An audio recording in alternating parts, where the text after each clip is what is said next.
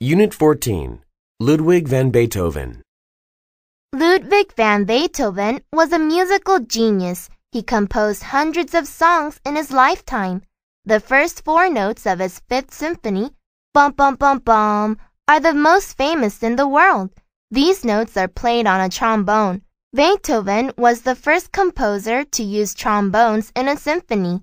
A symphony is a very complex and beautiful song.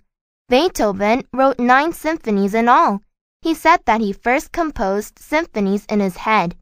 He heard the part for every instrument in his mind before he wrote the first note on paper. Beethoven was born in 1770 in Bonn, Germany. His birthday was probably in December. Nobody is sure. He gave his first public performance at age 7. He wrote his first composition before he was 12. Sadly, at the age of 28, he started to go deaf. But he continued to compose music and to lead the orchestra. He never got married. After his death in 1827, friends found love letters that he had written to someone he called Immortal Beloved. To be immortal means to live forever.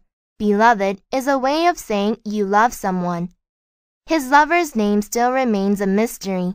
For these reasons, and because of his wonderful music, he is remembered as a remarkable man in history. Perhaps no other composer has had such a large effect on the history of Western music as Beethoven.